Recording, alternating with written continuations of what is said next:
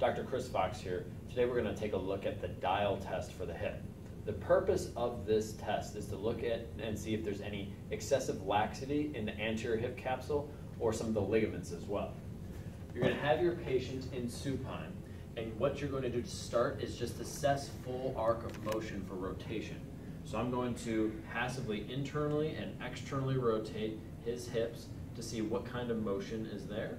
And then I'm going to take him into full external rotation and then just let go. What we're looking for is to see if when we release here, does his hip automatically come back into a more neutral position, which Brian's does.